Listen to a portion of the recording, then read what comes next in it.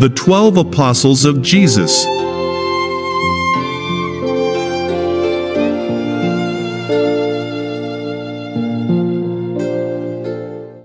In Capernaum, situated on the northwestern shore of the Lake of Galilee, fed by the waters of the Jordan River, coming from Hermon, Jesus began his healing and preaching. There, the Master gathered countless followers and sympathizers of his doctrine of love. The Messiah, among many, chose 12 companions who would be the interpreters of his actions and teachings. They were humble and simple men. Peter, Andrew, and Philip came from Bethsaida, where James and John, the sons of Zebedee and Salome, also came from. Matthew, Thaddeus, and James, sons of Alphaeus, and his wife Cleophas, were Nazarenes who had known Jesus since childhood and had deep affinities. Thomas was descended from an old fisherman from Dalmanutha, and Bartholomew was born to a hard-working family from Cana of Galilee. Simon, later called the Zealot, had left his land of Canaan to devote himself to fishing. Judas of Iscariot was a merchant in Capernaum, where he sold fish and trinkets. In a sublime moment in Peter's home, the Master Jesus, with the objective of spreading the good news, gathered the 12 apostles and gave them the first instructions concerning the great apostolate. Beloved, do not take the broad way where all people go, carried away by easy and inferior interests. You will seek the rough and narrow road of sacrifices, for the good of all.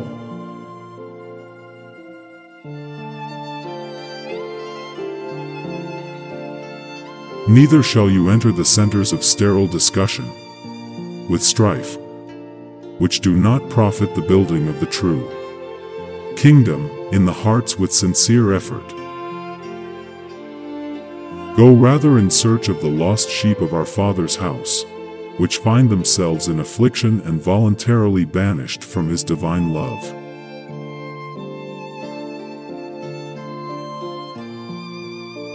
Gather with you all who are in anguish of heart and tell them, for my part, that the kingdom of God is at hand.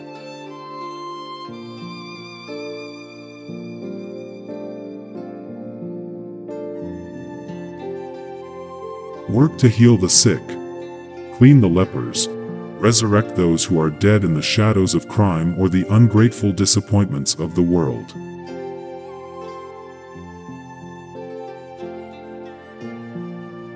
Enlighten all the spirits that are in darkness, giving for free what is given to you for free. Do not display gold or silver in your garments, because the kingdom of heaven reserves the most beautiful treasures for the simple.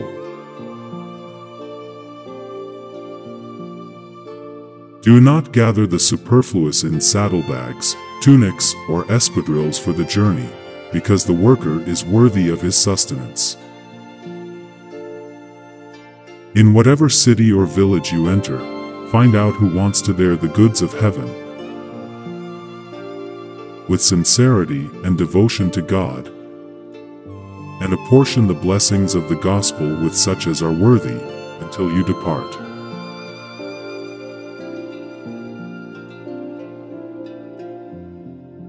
When you enter a house, greet it with love. If this house deserve the blessings of your dedication, may your peace descend upon her.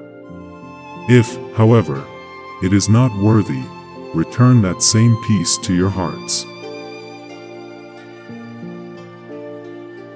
If no one welcomes you or wishes to listen to your instructions, leave shaking off the dust from your sandals, that is, without harboring any grudge and without contaminating yourselves with other people's iniquity.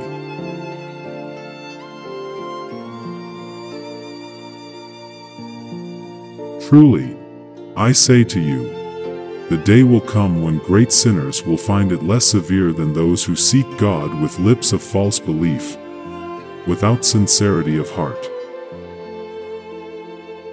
For this reason I send you like sheep to the den of wolves, recommending that you have the simplicity of doves and the prudence of serpents.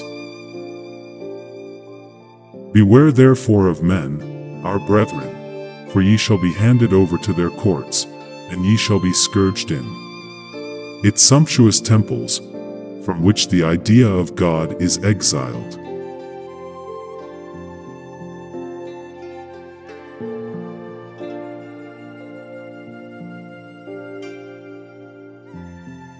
You will be brought as defendants before governors and kings, offerants and unbelievers, to witness my cause.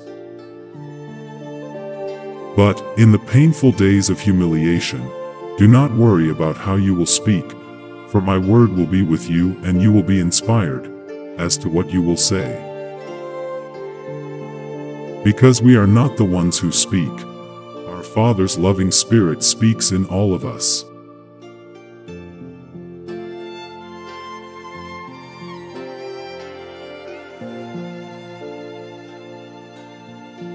In those days of shadow, when the world will fight for my name, the brother will deliver his own brother to death, the father the children, spreading in the paths the sinister trail of the wolves of iniquity.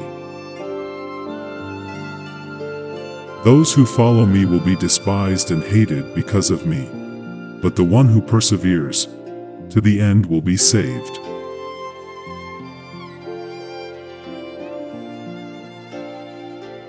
When, therefore, you are persecuted in one city, move to another, because truly I say to you that you will never be on human paths without my thoughts accompanying you. If you have to suffer, consider that I too came to earth to bear witness, and that a disciple is not more than a teacher, nor a servant more than his master.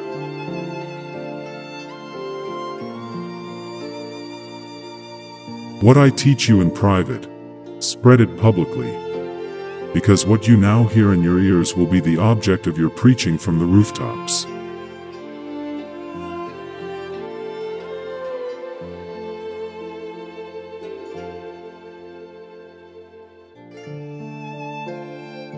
Work for the kingdom of God and do not fear those who kill the body, but cannot annihilate the soul. Rather fear the evil feelings that plunge the body and soul into the drama of conscience.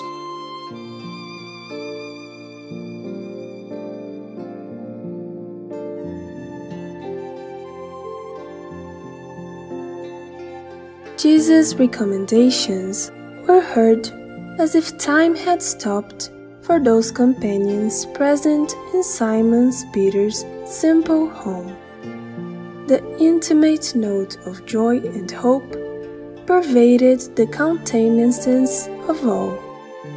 The apostles wanted to contemplate the glorious future of the gospel of the kingdom of God, and their hearts were filled with joy.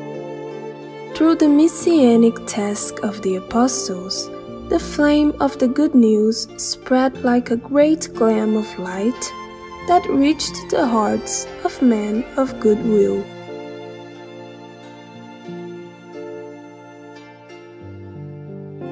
The evangelical sayings of the Lord, recorded on parchments and papyri, were pioneered by the publican Matthew, the Levite, who wrote between the years of 50 and 55 after Christ. Then Mark, nephew of Barnabas, hearing the wonderful narratives of the Apostle Peter, wrote between the years 55 and 62 after Christ. Luke, who worked in medical services on a large ship, still very young, in one of his trips, heard the preaching of Paul of Tarsus, and his heart was touched by the new revelations. 2 years later, Luke met Paul again in Troas, and from then on, devoted himself to Christian doctrine. Luke, through the reports of Paul himself and of Mary, mother of Jesus, obtained through visits to their home in Ephesus, wrote the Gospel in the years 63 to 67 after Christ. And John, after his period of seclusion on the island of Patmos, wrote his mystical Gospel in the years 96 to 104 after Christ. All the apostles suffered martyrdom and gave their lives so that the Gospel would be the sure roadmap of enlightenment for mankind, as the darkness of ignorance and lovelessness prevailed in Caesar's time.